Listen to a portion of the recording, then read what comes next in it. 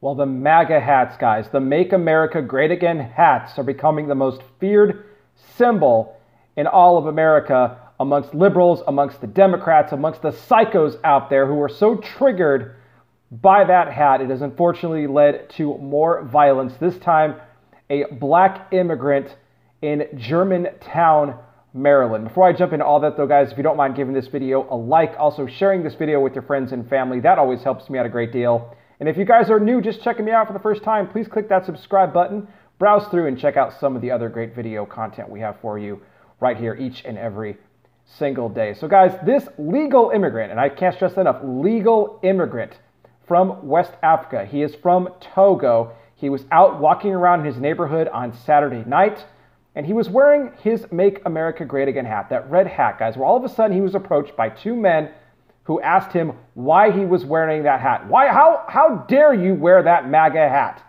And he told the two men that he has the right to his views just like anybody else does. He kept walking, he kept moving on his way. The guys caught up to him.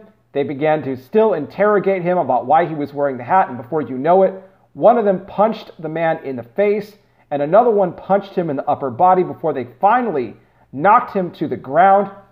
They kicked him, they beat on him for a little while longer. They ended up robbing him while he was down. So not only do they hate Trump, but they're also a bunch of thieves.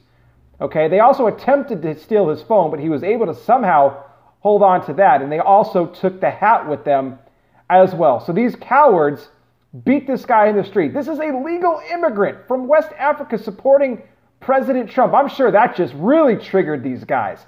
I'm sure they absolutely hated that. Well, thankfully, these two men were arrested, and I'm very glad they did not get away with this, because that would have just been horrible. For these thugs to get away with something like this, what would truly be an injustice. So they're being charged on all different counts. They're being charged on robbery, attempted robbery, second-degree assault, and if convicted for all of these things, they could face up to 10 years in prison, and I hope they get the full amount. They both deserve it. They should be locked away for even longer than that. But you know what? The one thing that the man said, the one thing that the Trump supporter had to say, even after he was beaten, he says, you know what? I still forgive them for what they did to me, because the Bible teaches us, Jesus teaches us to forgive, and Jesus teaches us to love our enemies, no matter what they do to us. He says that in the future, he hopes that they can become more tolerant of conservatives' views, and that Democrats in general can become more tolerant of conservatives' views. And he did say that he will continue to wear the hat. He'll get another hat. He's not going to let this prevent him from doing it. He's not going to live in fear. He's not going to do that, which is good. Good on him. He shouldn't have to live in fear. Nobody should have to live in fear for any sort of a political affiliation that they have, whether it's for President Trump or whether it's for somebody else. We have the freedom of expression. We have the freedom of speech, and we should be able to exercise those freedoms without fear of having violence enacted upon us.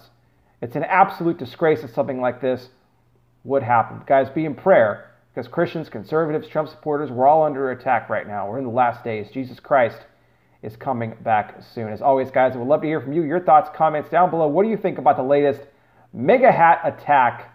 Sound off down below, guys. Thank you again so much for all of your support, for spending a couple of minutes of your day with me today. I'll be back with more. You guys take care. Please be safe out there. God bless each and every single one of you, and I will talk with you soon.